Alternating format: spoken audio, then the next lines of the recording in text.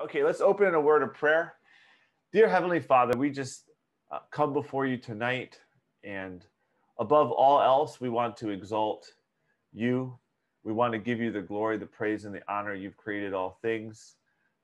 You've sustained all things by the word of your mouth, and we praise you that it's your Son by whom you do these things, Father. We want to lift him up. We want to give him glory as he stands and sits at your right hand and mediates for us as our King, our prophet, and our priest, Father. May our time tonight be profitable. May we see a vision of him in the life of our church as we look at the life of other churches, Father, in Revelation chapter 2.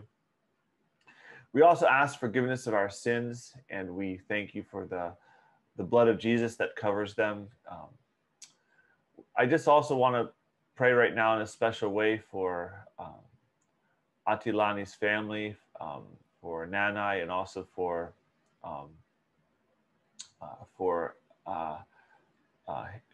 her sister. Her name escapes me, but Father God, I just pray that you would be with her family right now in a special way. We ask that the peace that passes all understanding would fill their heart, especially for Nanai, who's struggling. We also pray for Luigi and just this decision that he made.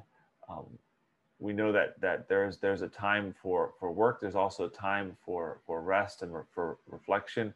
Father God, I pray that your spirit would fill him with your love, that he would feel your presence. We know in our minds that you are present with us, but sometimes we don't feel your presence, Father. So I pray that your spirit would be present and that he would feel it in a special way, Father God. Father, as we study your word, we ask that your spirit would be with us, that it would transform our hearts, conform us to the image of your Son. And we ask that we would grow in faith together as individuals, as families, and as a church.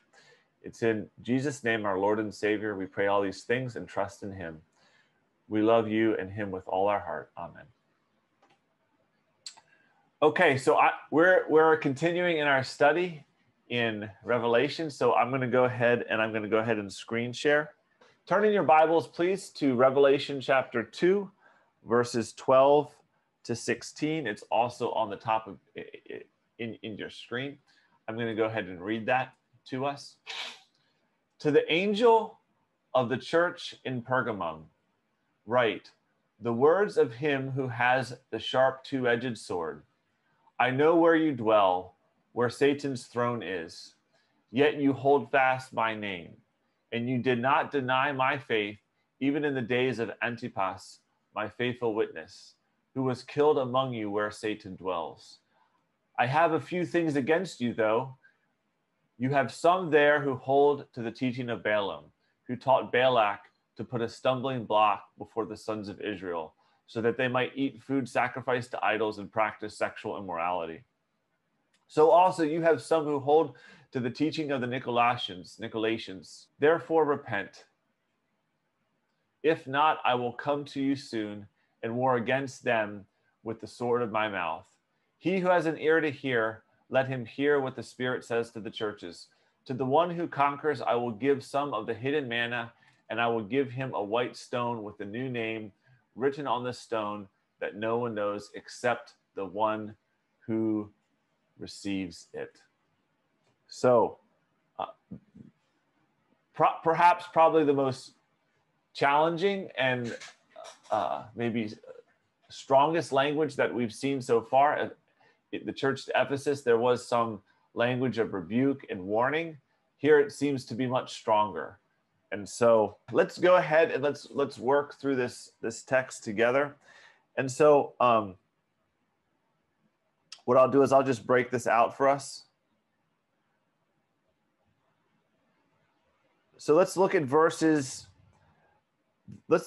12, and let's make observations about verse 12, and especially in relationship to what we've already seen. If you recall from our previous studies, let's go ahead and let's look at verse number 12.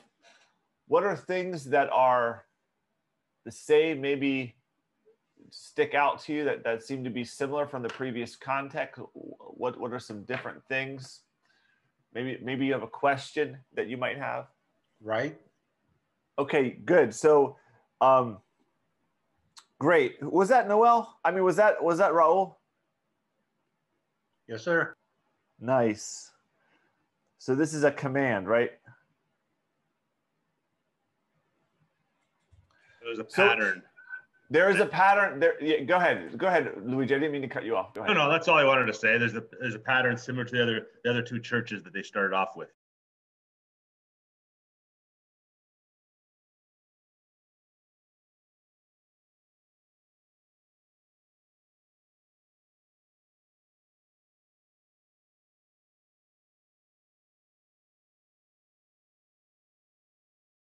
So Luigi mentioned this pattern. That's really, if you look at how many times this has been referenced many times. This has been stated many times. If we do a word count, it's a lot.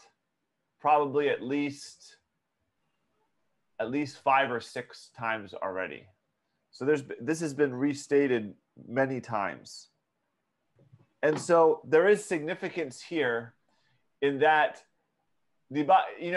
I tell my daughter to do something or I tell someone to do something.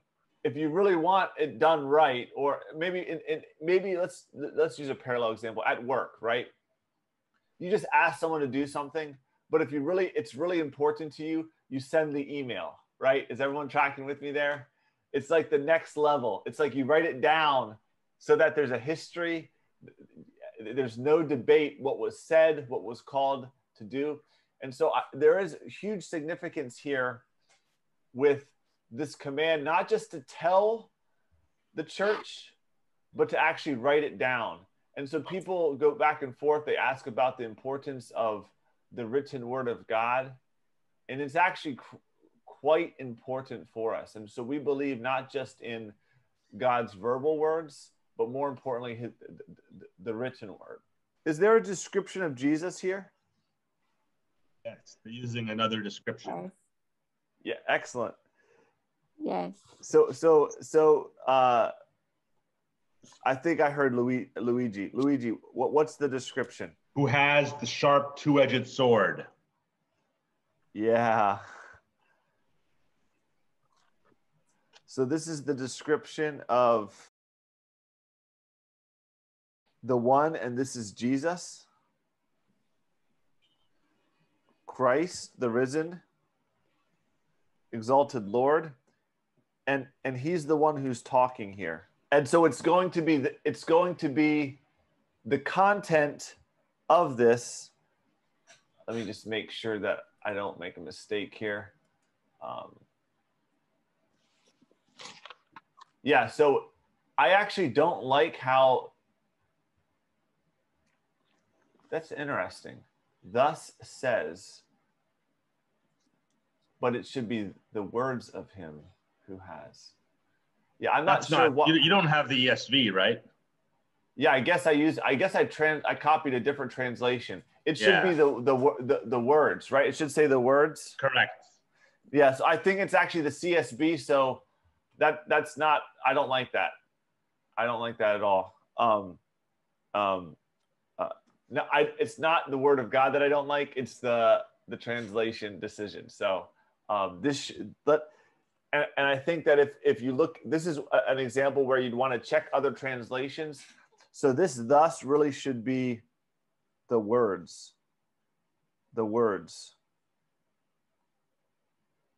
The words of him. Yeah. And so this is the action actually.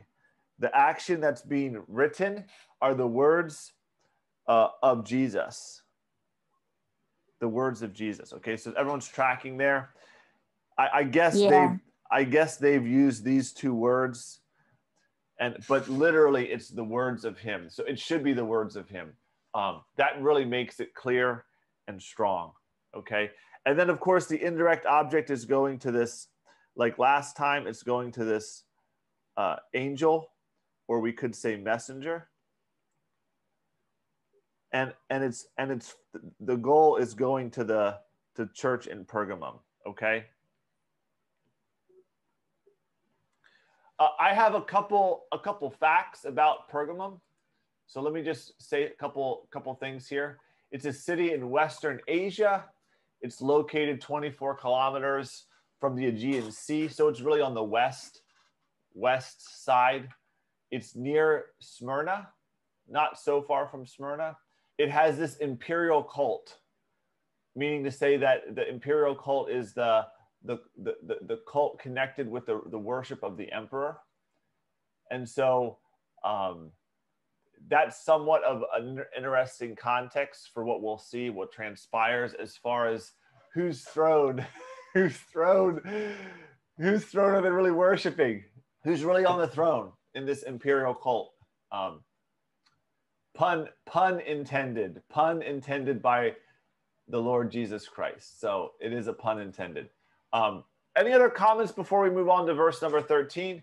So the implication of a double-edged sword is that it cuts both ways. Could you elaborate on how it does that?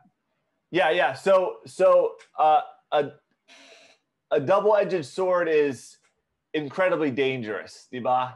Because it has the edge on both sides. So whether you're, when people would like swing it, it's like it's very hard to, you have to like once you swing, you've got to really set yourself back up to go again. But if you can just swing back and forth, it's incredibly dangerous. So no, this is really good. So that means you can never win.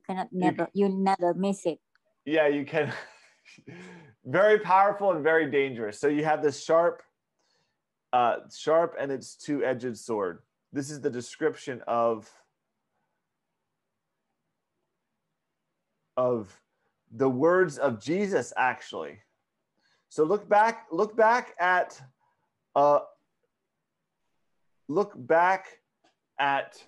the vision in chapter 1. Look back at your vision in chapter 1. Verse 16. Go ahead, read. Pastor, read it.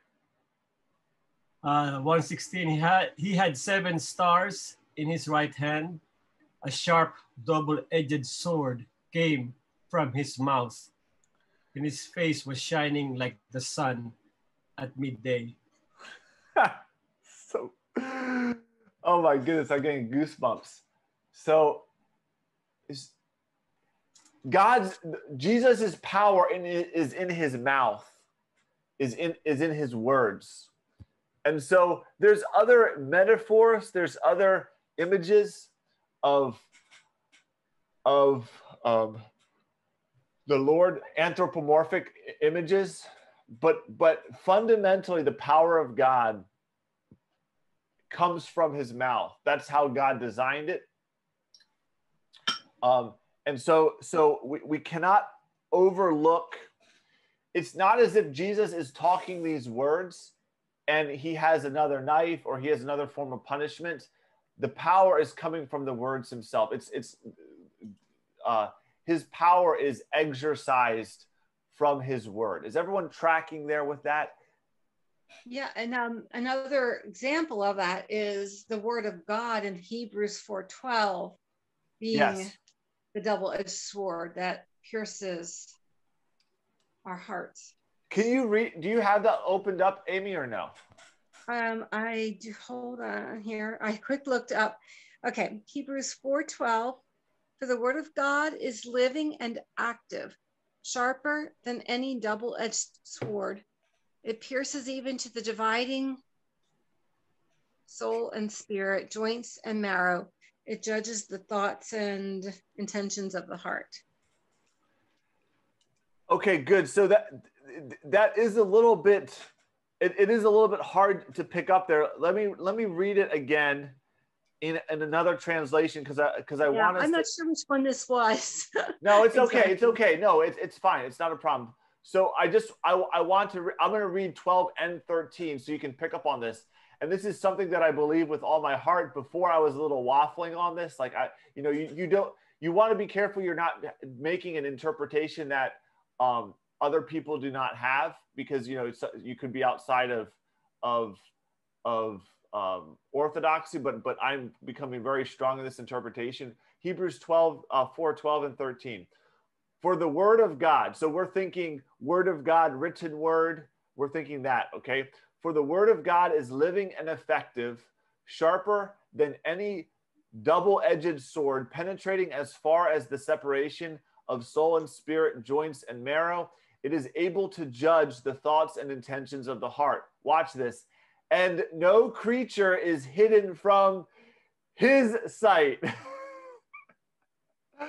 But all things are naked and exposed to the eyes of him to whom we must give an account.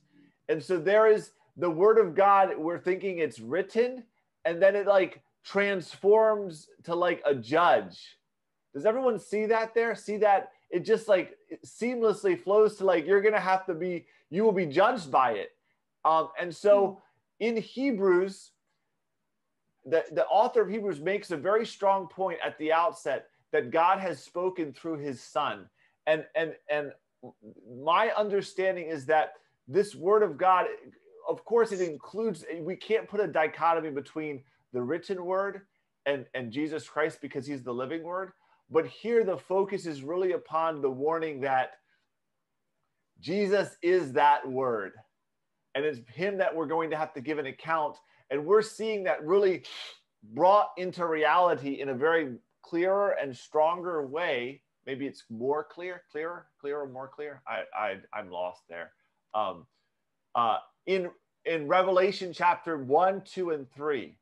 So I really hope that everyone sees that, and it's powerful that, and this speaks to our devotions. This speaks to our personal life. This speaks to our evangelism.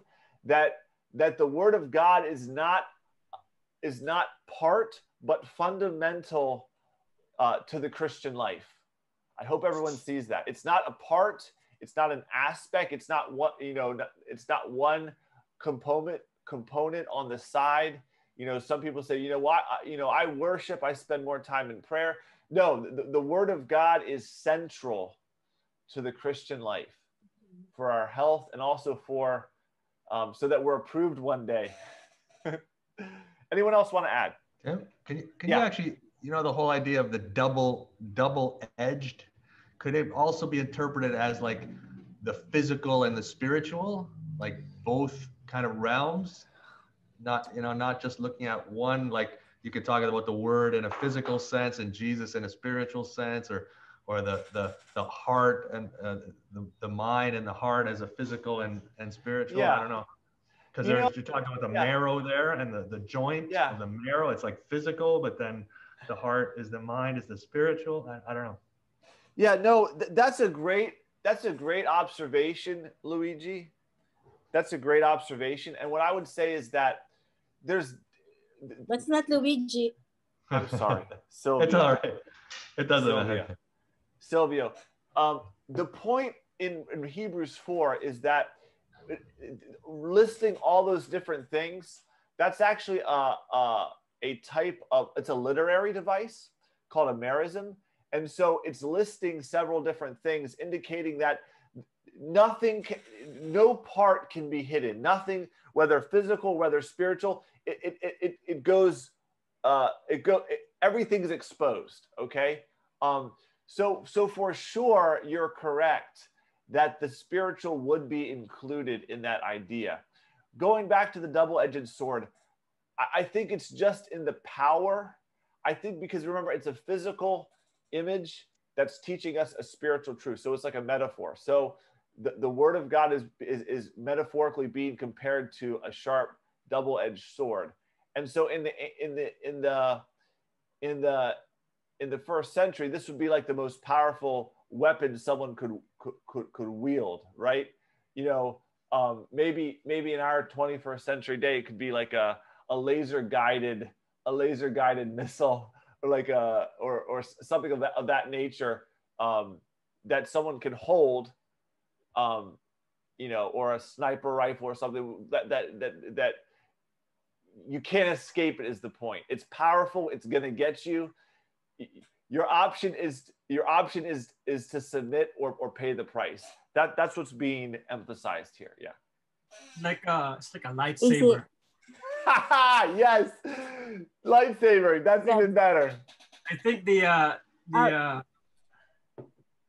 reason why they use the double-edged sword is like because the word of God really is really sharp when it speaks to you. It really cuts to the heart. You know, it will really convict you.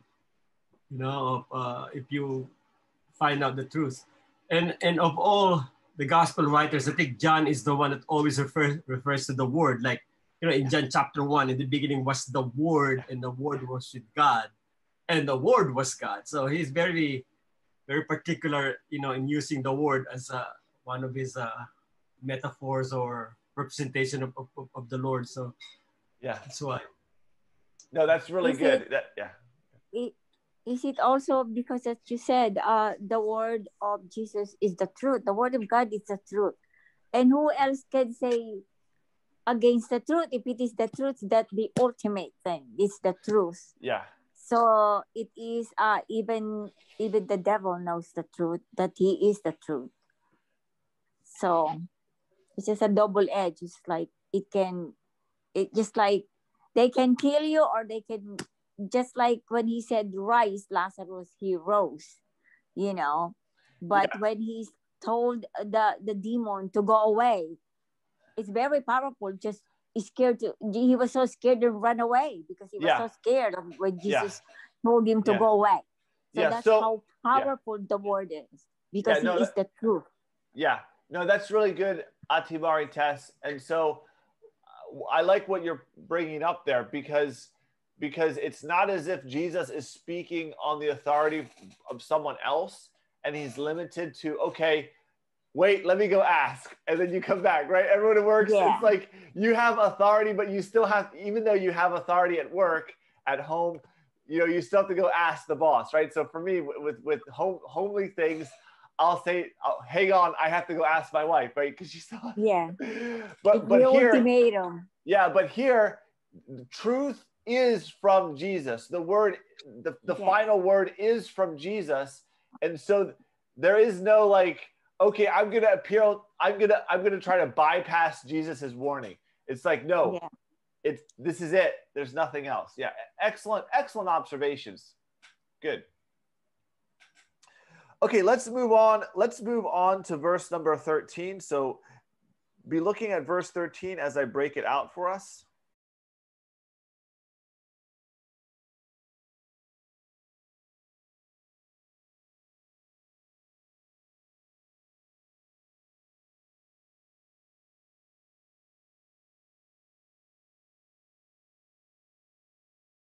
Okay, so I've kind of broken it out a little bit for us there. You can see the verse there that we have before us. So what is striking? What are some repetitive words, both good and possibly bad, that we've already seen? So one thing to be thinking about is that Revelation is going to have these key words that just continue to come back. And as you read through Revelation, those key words just the meaning is filled up. So in many ways, it's a bad reading to just pick up different places in Revelation and read, because you're missing the use of those words in the preceding context. It's really important to read Revelation through its entire context. So what are some of those words that we see here that have already been used? Let's talk about that.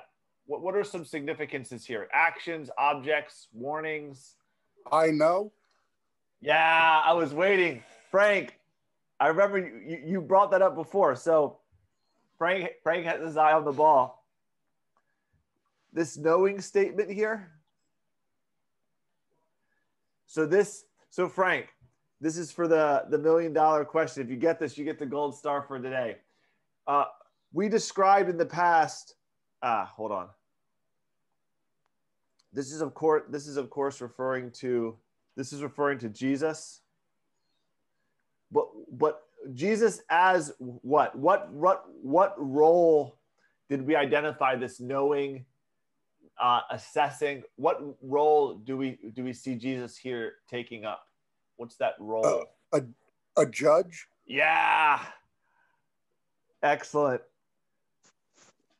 So he's in his judge. He has his judge hat on right now, his garb. Excellent. So what are the things that Jesus knows about them? What are some things that Jesus knows about them? Everything. Okay. Everything. Yeah. Okay. Everything. Yes. But so let's focus it. Let's focus it a little bit here. But that's good. That is a true statement. But what specifically here, Atimaritas, in this context, or anyone? What are the specific things that Jesus highlights? Jesus is highlighting. He knows where even the Satan sits. He knows where everybody are, including Satan. He even know exact position what he is sitting on. That's how he knows everything. So he knows the object of his knowing is in fact their location, right? So he knows it, the comedy expression, you don't know me. Right? You don't know me. You don't know where I'm from. Right? That's often stated when someone feels like they're being judged and they're saying, you don't know my experience, right? And Jesus' statement is, I know where you live. And then he's going to clarify that. So this is the clarification. The clarification is where Satan's throne is, and this is the imperial cult we mentioned in the background. Yeah. So this affects all areas of life. So it's not a small false religion. It affects them on a daily basis. Good. So number one, he knows where they live. That they're holding on to their faith? Yeah, so no, this is really good here. So they're holding to their faith, and specifically, this is my name. So this would be another way of, this is an action. This holding on to my name, this is faith right here. Okay, does everyone see that? This is faith. The object is the name of Jesus. Okay. So this would be a second object that Jesus knows about them. They are trusting in Jesus. Okay, they are so we could say this is trusting in Jesus. So not only does Jesus know their context, but he also knows so can we say he knows their heart? Can we say that? I think we can. I really think we can. So we can say he knows their heart. So we're moving from an observation to an interpretation, okay? So this might be a good way to preach or teach, right? So he knows their location. He also knows their heart. They did not deny him. Yeah. So it's more than just it's more than just the good times. Let the good times roll. It's more than that, right? They did not deny him. They did not deny your faith. So this is where the rub really comes in, right? So this would be object number 3. So not only are they believing, but they're refusing to renounce their faith. And look at this. Look at this. There's going to be this clarification here.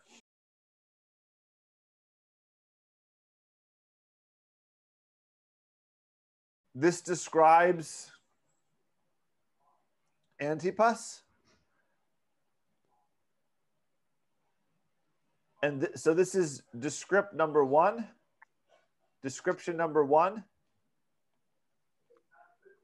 And 2. So what's happening here is they are experiencing, what can we say here? They're not denying their faith in spite of, what's the word? What's the key word that we could use? Persecution? Severe persecution. This is not social persecution. This is severe persecution, okay? And we can say faithful. Faithful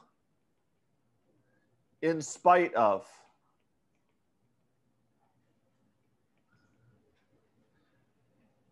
I guess So was Antipas was martyred. Was Antipas martyred, I guess? Yes, martyred. Yeah, martyred. Yeah. And so here's, good. So in the face of someone being martyred, used as an example, they still held to their faith, right? Yeah. And actually, martyred, the crazy thing is martyred comes from the Greek martus, which is literally witness. So how crazy is that? Martyr became because so many Christians died for their faith. That became eventually an English word that was used to describe dying. But this word literally martyr means originally witness, literally witness.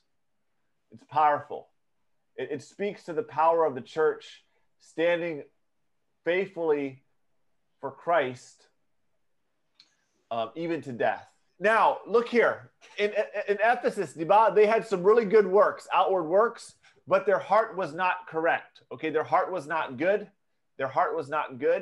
And so there was a warning. The Church of Philadelphia, they're just experiencing this persecution, but their heart is good, and Jesus says just to remain faithful. Here, it's very similar to Philadelphia, right? They're dealing with extreme persecution. They're holding to their faith. They're not renouncing their faith. But there are some things that the judge will not overlook. There are some things that the judge will not overlook.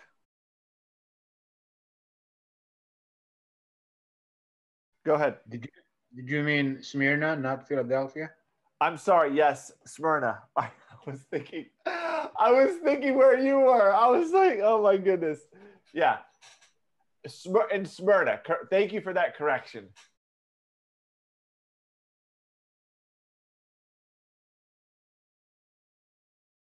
So let's look now at verse 14. Verse 14.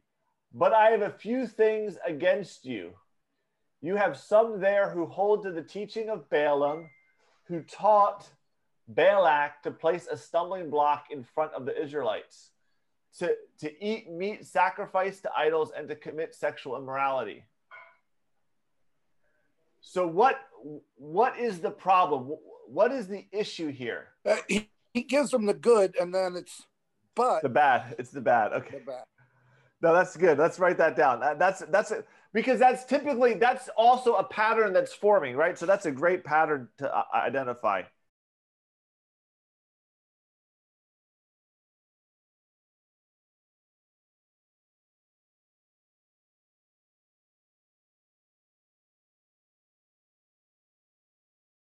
Okay. Sorry, I was hearing some feedback. All right, so we have the commendation, and now he's going to give the bad, the rebuke, right? The rebuke here. So what is that? What are some things? Let's make the observation of what those things are, and then let's make some practical observations. Maybe I'll get us going here. The first thing I want us to see here is that this here is, we have to remember the context is the church.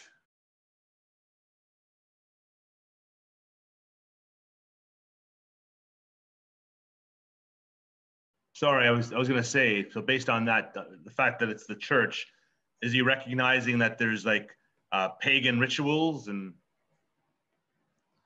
activity of that nature? No, so that's good. So there's definitely there's issues in the church. We're going to see pagan issues, Luigi. But my point for highlighting this is that we can't view this as individual loss of salvation, individual, oh, you were in and now you're out. Is everyone tracking there with me? That's not what's going on here. This is not an issue where, oh, well, they have faith, but they got this other sin that they're not getting. So then the faith isn't enough. Okay. So that's not what's going on. What most likely is going on is the church is composed of believers and unbelievers. The church as a whole can be described as remaining faithful, but there's sin in the camp.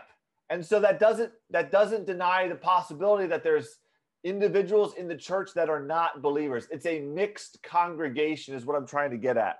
There's the church is always a mixed congregation. That is a hard thing for us to accept, but that is the reality. That there's always someone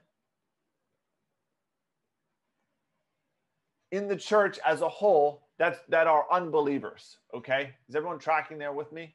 So here we go. Good. Okay, so here we go. So there's a few things. There's a few things that they need to address. And so the main idea here is that there are those who are holding to the teaching of Balaam.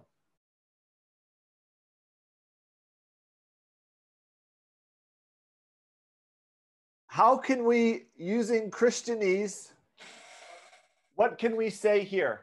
Heresy? Yes. So we can say here, this is heresy, or we could say, heresy is yeah. So we could say that, or we could say, let's use a more, let's just say a false doctrine. Can we just say that? That would be maybe an easier way, and clear, more clearer. I'm always messing. Is it clear or clearer? Yes. It's clear. Clearer, not more clear. Clearer. My English has gone downhill. Sorry, I'm embarrassed. I think either one would work. Okay, all right, whatever. It is what it is. We're not professionals here. Right. So what we can say here is that people say, there's often there's often a dichotomy that people will say, faith, love, doctrine. What I'm trying to get at here is people will sometimes emphasize this. They will emphasize this. And then they say the doctrine isn't as important. It doesn't matter as much. Maybe some will say it doesn't matter at all. The church is split over doctrine and this and that. And, now there is different kinds of doctrine. So I'm not right now, I'm not assessing what doctrine should be in or should be out. What I'm simply saying here is that doctrine literally means teaching. Okay. The Greek word is the same. Okay. It's synonymous. All right. What I'm trying to get at here is that doctrine matters. Okay? Everyone tracking with me? Doctrine matters. And so people who say that, don't worry about doctrine, let's just have faith and love. Jesus cares about our doctrine. Okay? Jesus is concerned with bad teaching in our churches. I'm saying as a whole. I'm not accusing ICF. I'm not accusing of any churches. I'm just saying as a principle, doctrine and right teaching matters. Okay. Now, what is this teaching that is so problematic? What's going to happen here is Balaam, everyone is familiar. We don't have time to go there, but Balaam is a prophet in the Old Testament in Numbers. You can go there. You can look up the cross-reference. It's easy to find. Balaam, it's described here in this text, so that's why we're not going to go back there, and we don't have time to.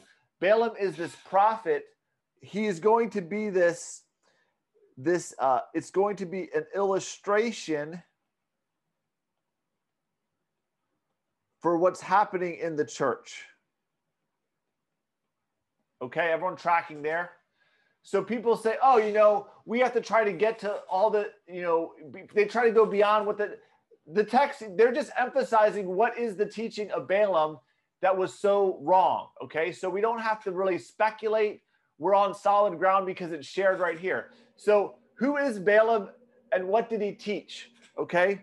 Balaam is the person who, so watch the connecting word here. The connecting word here is the word teach, okay? Balaam is the one, he's the one who taught Balak to do something. Okay? What he taught Balak, the king, this is the king, what he taught him to do was to put a stumbling block before Israel. And what is that stumbling block? This is the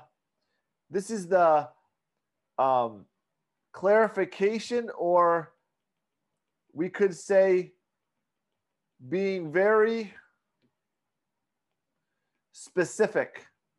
Okay? What is that? Number one, meat sacrificed to idols. Number two, commit sexual immorality. Why is offering meat sacrificed to idols so big? Why is meat offered to sacrifice to idols? So let's finish this. Let's finish this relationship first before we discuss. Let's be thinking about why it's such a big deal, because Dibat, Paul seems to make it not such a big deal in Corinthians, correct?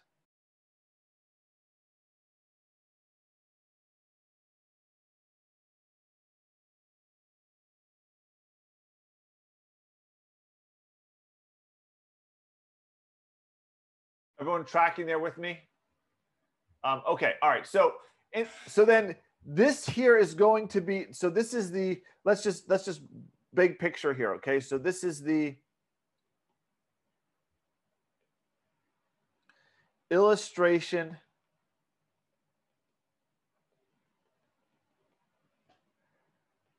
that's going to explain the context. So the catchword here is in the same way. In the same way, you have those, and then who are holding to the teachings of the Nicolaitans. So what I want us to see here is that the teaching of the Nicolaitans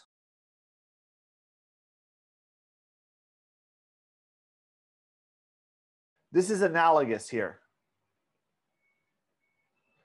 So people debate, who are the Nicolaitans? How can we know? How can we be certain? It doesn't matter. What matters is that we have the examples here that are given, and then they're being applied in their context. So it's just like they're doing it here, you're doing it here. Okay, is everyone tracking with what's going on?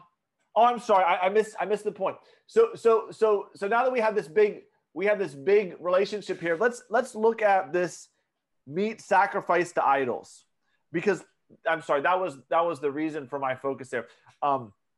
Let's look at this meat sacrificed. Why is this such a big deal? Why do you think it's a big deal? Meat sacrificed to idols, because Paul says it's not. Here it's a big deal. It's like, is there a mistake? How does this work? Go ahead. Because of the word idol, and You it's shouldn't have no other. in Exodus chapter 20, you know. Go ahead. Elaborate. Because you shall have no other gods than me. Yeah. That's the command of God. And then if there's the word idol, it's your God other than the God. So anything related to that idol is not acceptable to God. No, yeah. So you're absolutely correct. I guess so. You're absolutely right, Pastor Noel. So the issue that I'm trying to tease out, we would agree with that. It's just that in Corinthians 10, Paul says, we know there's no other gods. Go ahead and eat the meat if no one tells you. But if someone there has a conscience, you should not eat because you could cause them to stumble. Do you remember the passage? So what my question is, there seems to be a slight apparent, not real, but apparent difference, because here it's a stumbling block. No one should partake in the church of Pergamum. No one should partake. But in Paul's day, it's like, oh, well, if no one knows, go ahead. You know what I'm saying? Does everyone see that? Does everyone see that difficulty? So what I'm trying to say is I think you're on the right track, Pastor Noel, as far as the idols. Maybe tease that out a bit. Can you tease that out a bit? Well, I think the one in Corinthians are not really sacrificed to idols, right? It's like those are the meat sacrificed at the temple, right? If I'm not mistaken. So it's not really sacrificed to the idols. These are the idols of Balaam, I think. Yeah. Yeah. So so the difference here for sure is this meat is publicly sacrificed. It's clear. It's in your face idolatry, and the people are partaking. Right, Pastor Noel, is that what you're emphasizing? That's what. Yeah, that's what.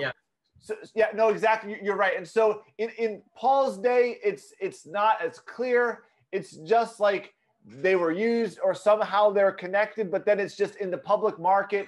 Here, this is in this context, this is public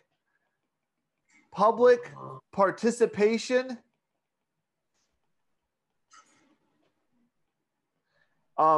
in idol worship. So they are, and this is probably in connection with the imperial cult. And what would actually be required is, without going to all the different background, is that different social organizations of the day, they would require you to go and take meat, sacrifice it, and it was I think the however else Paul is addressing in Corinth, it's not public, it's not in your face, okay? And it's for sure not clear idolatry, okay? Maybe you're right, it's sacrificed in some way, there's some connection, but now the meat has been brought to the market, it's being sold, we don't really know where it's coming from. Yeah, you can partake, it's not a big deal. Here, this is public participation in a false religion, so that their allegiance is not to Christ, but to this idol, okay? Or maybe they are trying to, they're shooting on both directions, just to be sure. They are compromising. They may they probably have the faith in Christ, but at the same time, they're also participating on this because they're part of the church in Pergamum. Yeah. Right. So there are some of you. So they are part of the church in Pergamum, but they are compromising their faith, with participation of this idol worship. Yeah. Okay. No. Yeah. Yeah. It's like, and you have issues there in this day where people say, I practice my faith secretly, but publicly they're still associating with the false religion in their local context. And what's being said here is that's not acceptable. That's not acceptable. And there's many passages in Matthew 10. Jesus says, the one who denies me publicly before men, I will deny before my Father. There is this call to acknowledge Christ before men publicly. There is this public declaration that everyone knows who you are. And so this is one issue. The other issue is to commit sexual immorality. Okay. So then my question for us is, in our day, where is the application for this in our day? Do we have it in our day? What about the town fiesta in the Philippines? Yeah, it could be. Absolutely, where you're participating in the local fiesta that's celebrating the Piña Francia, that's celebrating the local icons of the Catholic Church, Roman Catholic Church. And I'm not saying that all Catholics are not Christians, but when you there is a lot of idolatry and wrong idolatry in the Philippine context, and so that could be an example. That's a great example. Now, Tim, the sexual immorality here is like practiced in the name of religion, right? No. So when you look at, and maybe that's one interpretation. When you look at the analogy with Balaam, Diba, it was just, he said, the way you can, I can't curse Israel. He told that to Balak. I can't curse Israel. God has forbidden me from cursing Israel. So the way you're going to get God to curse Israel is you have to make them sin. That was the sin. So what Balaam said was, the way you're going to get Israel to stumble is you have to make them sin, then God will curse them. And so he said, the big sin, I think there was also, I don't know about the meat sacrifice to idols as much. The focus of Balaam was causing Israel to participate. Yeah, I think it was to participate in the false religions and to have sex with Gentiles, with Balaam's women, Balak's women, right? If you go back and look at that context. And so when they were having intercourse with people outside, the wrath of God fell upon them. So that's the sense. And so I would say it's more general. It's just tolerating and permitting and even encouraging sexual immorality. So it's not just really, really religious form of sexual immorality, but yeah, it's in general. Okay. Yeah, I think it's my interpretation would be, and maybe that's not black and white, but I think that looking at Balaam's context and this context, I think that's the case. And if that's the case, Pastor Noel, we have that in the church, Diba. In the church, the churches are tolerating sexual immorality in the church. They're not, some churches are not preaching against it. There are people that especially I'm thinking more in the youth, the younger generation, where there's a lot of churches, they accept the youth and singles going around and sleeping and various things, and they're not speaking against it. Because it's this new culture. It's acceptable culturally. So this is where, looking at our culture, this is what I want us to see here, okay? In our day, the culture is secularism, and it's also in no guilt. And it's like a free sex culture, right? Sex is not considered wrong in our culture, correct? And secularism is also worshipped. So this would be secularism or a denial of just a general denial of theism. So academia denies, and so this is strong. This is something that we have to work with our youth, with the next generation, that they're in academia, they're in the college, they're in the university, and they will not share their faith because they will be laughed at. And so outwardly they tolerate, they even outwardly maybe embrace secularism to get by. They're not known as a Christian. That's the imperial worship of our day. This idea of, you'd be surprised at how many Christians, it's like they're having sex, especially the singles, and it's just, we just ignore it. It's like that's part of the culture, and we just don't. It's like a don't ask, don't tell type policy in our churches. And so, now I'm not targeting a specific church. I'm just saying the church generally. But that's something that we need to be considering. So what is the response? Is the response, you're damned, no chance, you're gone, get them out of here. You know, what's the response? What's the response here? The response is repent. Whenever people say, oh, you're judging me, this and that, there's no hope, you're just, you know, you're condemning me. No, there's always a chance. We love you. What should you do? Repent. Believe, repent. Watch this. So go ahead. So are you saying that I was just thinking, so in the beginning, the church of Pergamum, they are like faithful ones there. They endure, like even in the midst of persecution, they endure. Said that you hold on to my name, kind of like that. But there are some of you, you know, there are some of you who are practicing such and such. And then when the Lord said repent, is it the whole church or just those who are compromising their faith? Go ahead. The reason why I'm asking is, if it's the word repent is for the whole church, does it mean that those who are faithful ones who are holding on to the name of the Lord are kind of, because of their tolerance, or I don't know if they're tolerating those ones, or because of the others mixed in their congregation, which are practicing the Balaam's theology, they're all guilty of it? That's so why God saying repent. So I think it's both an individual and a corporate. And I think that's your question, right? I think it's individual, that there are specifically ones there that are eating and committing, okay?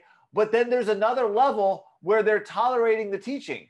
So there are those that are engaging, there are those that are teaching. So let's just draw out the church really quick here. Let's draw out the church here.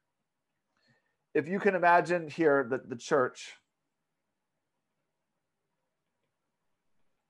This is the church. There are those that are, this is the church here. And then there are those that are practicing. So there are those that are practicing. There are those that are teaching.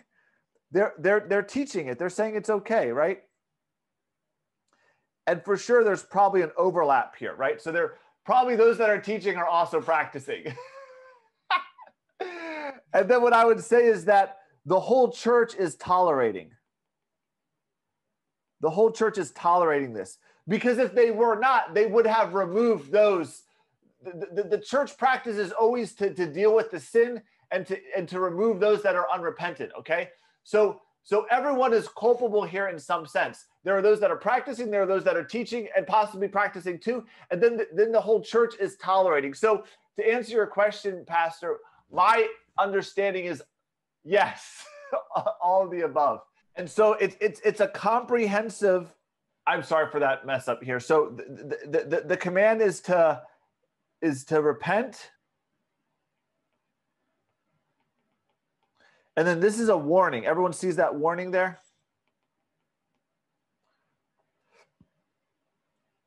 He will come, and then he's going to fight. And again, this is to the church. This is in the first warning in Ephesus, it was the church that he was going to remove the lampstand. Does everyone remember that? And so here again, he's going to fight with them, but it's in a corporate setting. What I want to, this is the reason why I'm saying that, is that it's not that individuals that are truly believers can lose their salvation. This is so critical to understand, okay? This is not to let the church off the hook. It's not to let those that are sinning off the hook, but it is to say that those that are true believers, this is not a reference to, okay, you were a true believer, but you sinned, you messed up, you're done, you're out, Christ is going to destroy you, okay? This is a corporate context, okay? And any comments or questions? I hope that's making sense. I don't want to be confusing here. What you're saying is even the command to repent is to the corporate as well. Yeah, there's a time when there is a time, and you never see this anymore. But there's a time when the church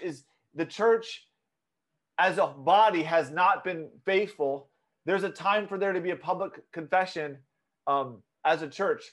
And actually, you know, in some churches, there's actually a regular practice where the church, they confess their sins corporately. So, you know, and maybe that's something that we want to consider more. That's more in like Reformed Presbyterian circles. You don't see that as much in like Baptist Pentecostal circles. But this corporate confession of sin as a church body on Sunday, they'll just have a time of, you know, we confess, not specific, but just generally confessing sin. Now here's specific. This would be specific, but what I'm trying to say is the practice of just confessing sin as a body of believers is practice. You'll have the pastor that will just there'll be a time of confession. Maybe the people will just pray and confess their sins privately, and then the pastor just leads a prayer of confessing corporate sin, because, you know, just as individuals sin, no church is perfect. As a body, we sin, right? Is everyone tracking there with me? And I'm not saying we need to do that. I mean, it's for the church to decide, but that is a good practice to have. Okay, we're done here. We're almost done here. So then the last statement is, he who has an ear, let him hear what the Spirit says to the churches. So we're going down to the last verse here. And this is... I have a question. Go ahead. So the warning, right, is to repent. Yeah. And then can you go back to that verse on the screen? Yeah. Okay, go ahead. Yeah. So repent, otherwise I will come quickly and fight against them. So why is them is the pronoun is okay. them. Let me think here. Yeah, so it seems to be targeting those that are sinning. So it's not, yeah, so no, that's a good clarification. Let me just see something here. War against them with the word about. Yeah, so that's really good. That's a really good observation. Here. Okay, so so here the them, and that actually would clarify some things, because he's not going to destroy the believers with the unbelievers. He's not going to fight against the believers with the unbelievers. Is that what you're trying to highlight, Pastor? Yeah, it's like this. Tim, you repent, or else I will destroy Luigi. It's like, so what is the warning about there? So if I want them to be destroyed, then I will not repent. Making sense. Yeah, no. Yeah. So let me yeah, no, that's fair enough. Yeah. So it's like that. It's not like I will fight against you. If you don't repent, you will be accountable. It's like, if you don't repent, they will be accountable. If I'm understand correctly, the form of the sentence, you know. So I was just. Yeah. So fair enough. I'm trying to think. So you know how like Daniel prays a prayer, Nehemiah prays a prayer. Remember the great prayers of Nehemiah. Even I think David, where they lead the people in a prayer of confession. Okay, so everyone is. So the leader is praying the prayer. Okay, so even Daniel prayed a prayer confessing. He includes himself in Israel, but in the judgment of Israel, God is not actually fighting against Daniel, right? He's not actually fighting against Nehemiah. Did you see what I'm saying? So when I was referring to this corporate context of confessing sin, that's the sense in which I'm referring to. Okay, so your clarification is really good in the sense that I was not meaning to say that God would that Jesus would come and like actually destroy and judge the faithful Christians. Okay, but I do think that there is this, because it doesn't say. Notice here, it's fight against them, right? So look here, there's this fight against them, but the repent is more general, okay? So I think this repent, of course, it's focused on the sinner, but in one sense, because the church is in view, I think there is this idea of, and maybe you disagree with me, okay, but I think there is this idea of the corporate in line with Solomon's prayer. I think David, I'm messing this up now. I'm pretty sure David, Daniel, and who is the religious leader?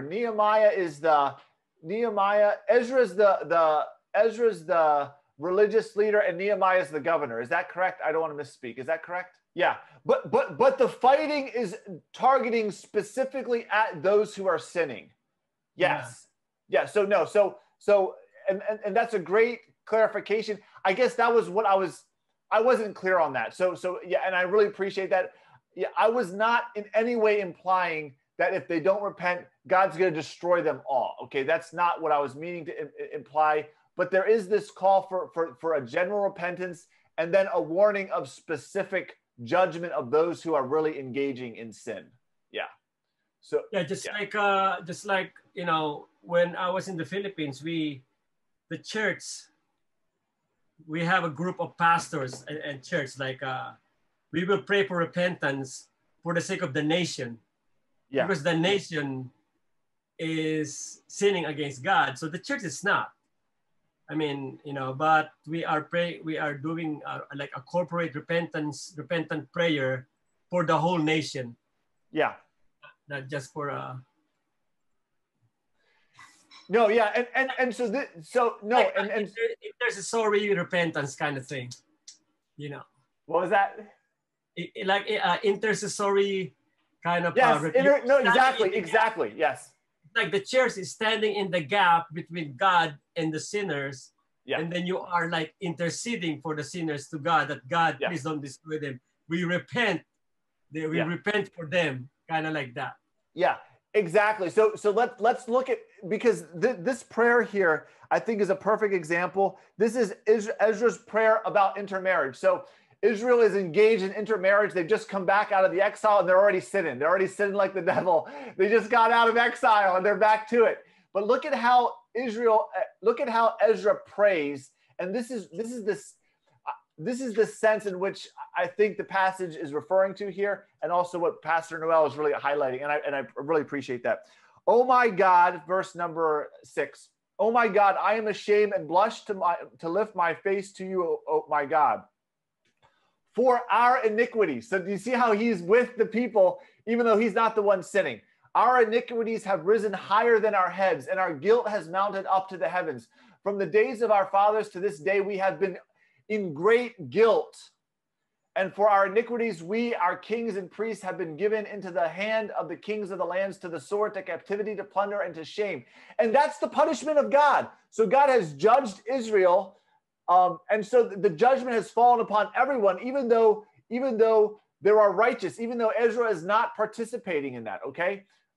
But now for a brief moment of favor has been shown by the Lord our God to leave us a remnant and to give us a secure hold within his holy place, that our God might brighten our eyes and grant us a little reviving in our slavery, for we are slaves. Yet God has not forsaken us in our slavery, but has extended to us his steadfast love.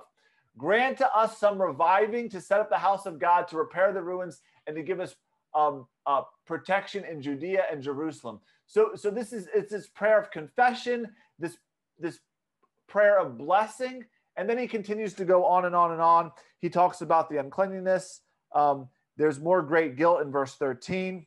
And so verse 15, behold, we are before you in our guilt, for none can stand before you because of this.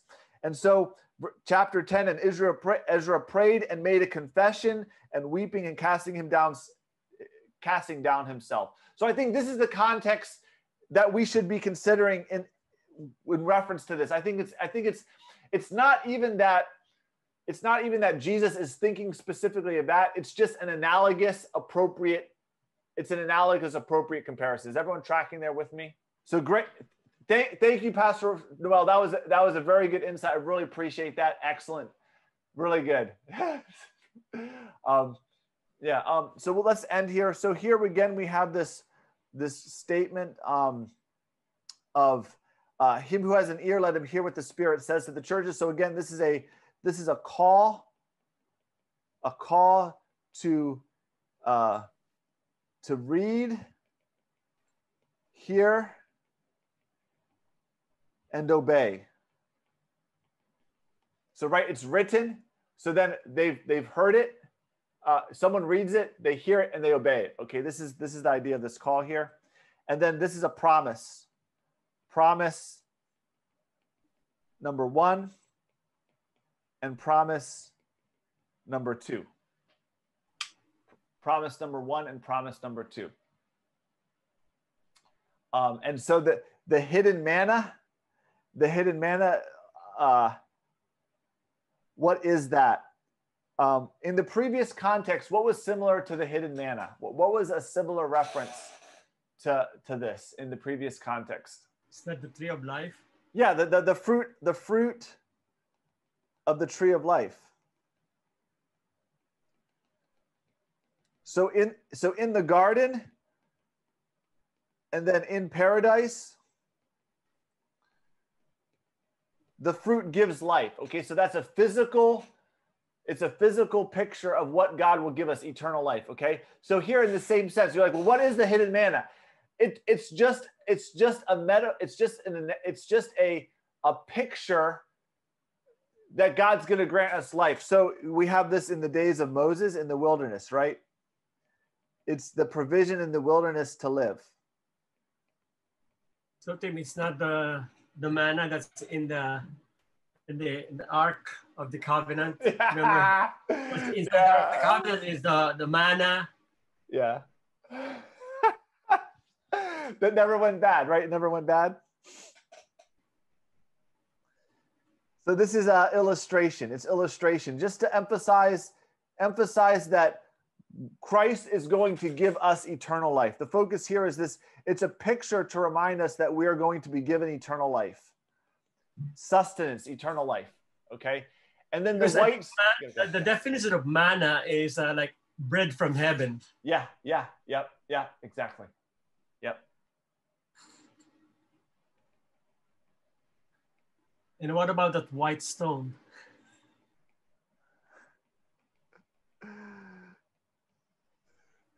So hold on here.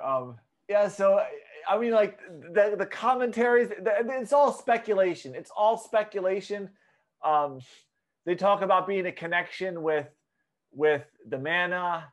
I think the focus. This is what I think. Number one, the focus is on this eternal life, because manna was from heaven, but it was only to sustain physical life, right? In the first context. But now the hidden manna is going to sustain us eternally. I think that's the big takeaway, and it's just an illustration to that. And the white stone with the new name, I think the new name, I want to focus on this. What is the significance here? Fathers give names, right? Fathers give names, and so this is a new name from our Heavenly Father. It reminds me of one of the I think it was Pastor Noel, the last church we had, about Peter, when Jesus renamed Simon into Peter because of that rock. Is it the small rock? Yep. Remember that, Pastor? You said that Petro means a small rock. So it could be the one that he was talking about. Like Peter, he has his own name, the small rock that named Peter. And maybe that's what the stone that we're going to get if we go there. Our name will be written on the small rock as well. Maybe a little bit smaller than Peter. That's an interesting connection. That's a very interesting It is a connection. white rock. Remember? Yeah. It's a white rock. And if Could it's be given to us, I will take it. Siggy, that's the big. Thank that's you, the big Ate point. Martes, now that you're listening to my message. I do. I take notes of it, Pastor. Thank you. So I think Are we getting new names in heaven? We're there. Are we gonna have a new name? That's kind of my curiosity, you know. No, I think we will. I mean, I think, yeah, because I think so. I think that, but that goes with our Heavenly Father, right? He names us, right? So Jesus says, "I know my sheep. I know them by name." Yeah. And so there is this. Think about what type of assurance, if our Heavenly Father names us, right? A father names his children. And when he names his children, Sigurado, he knows them. And it's not a general knowledge, but an intimate personal knowing. And so what I don't want to happen in Revelation, the temptation, and I think this is the first of many, the temptation is to focus so much, the temptation is to focus on the illustration. Our focus is a focus on the illustration, when in reality, our focus should be upon the reality of what the illustration is teaching us. And even Tim, in Ephesians, when Paul wrote Ephesians chapter 3, for this reason I kneel before the Father, from whom every family in heaven and on earth derives its name. You know, in Ephesians. Yeah. No. So that, I mean, so the other thing too, so what you're saying, Pastor, is really good. Name fundamentally contains our identity.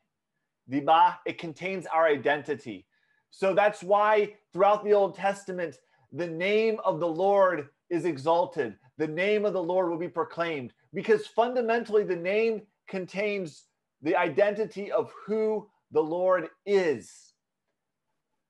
Do you see what I'm saying? And so it's, our identity is not in our earthly names, but in the name that our Heavenly Father gives us. So ultimately that identity is in Christ. And maybe I'm just going all over the place. I hope that's drawing on the connection that I had not thought of before, but from what Pastor said, this identity in Christ. Yeah. And that's picking up, Pastor, that's Ephesians. That's Ephesians 3, 14 and 15. Ephesians 3, 14 and 15, and then also John 10, right? Referencing the great shepherd that calls his sheep. Yeah.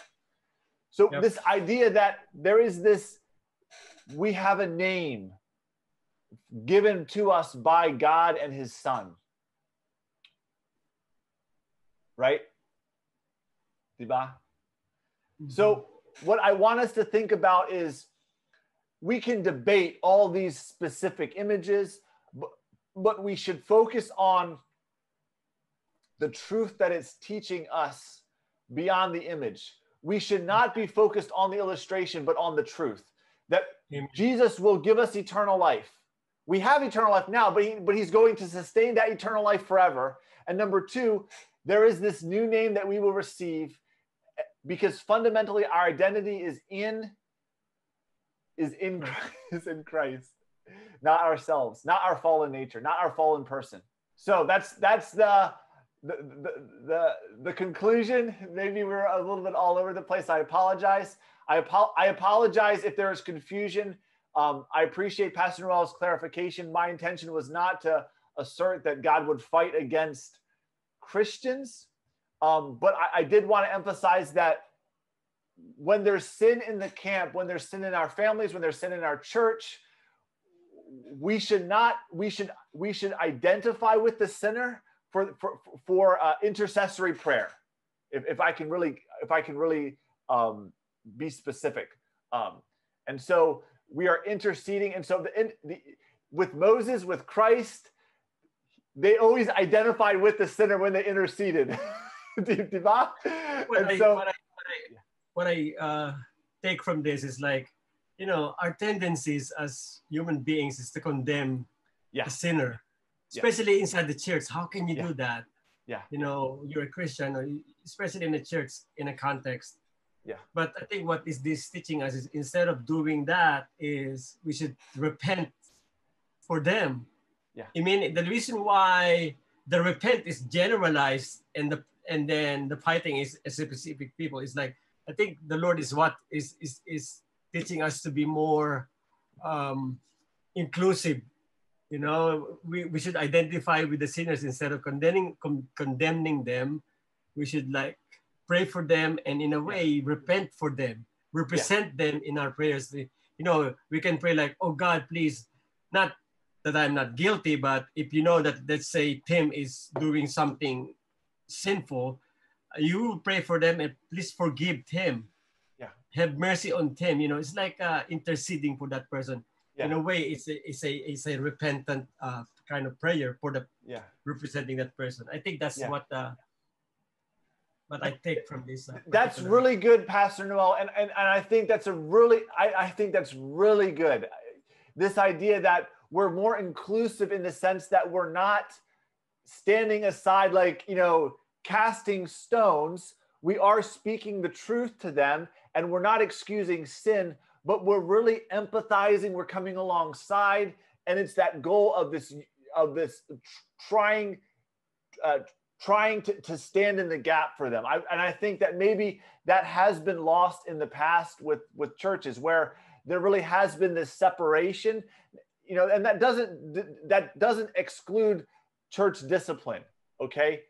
Mm-hmm. So I'm not saying, but I really like what you're saying, this inclusivity in the sense that we really are identifying with them, acknowledging our own sin, and then together we're repenting, we're praying for their repentance. It's not this self-righteous condemnation, like I am holier than thou, you will be damned, you know, like that. Yeah, that's really good. Let's close on that. That's good.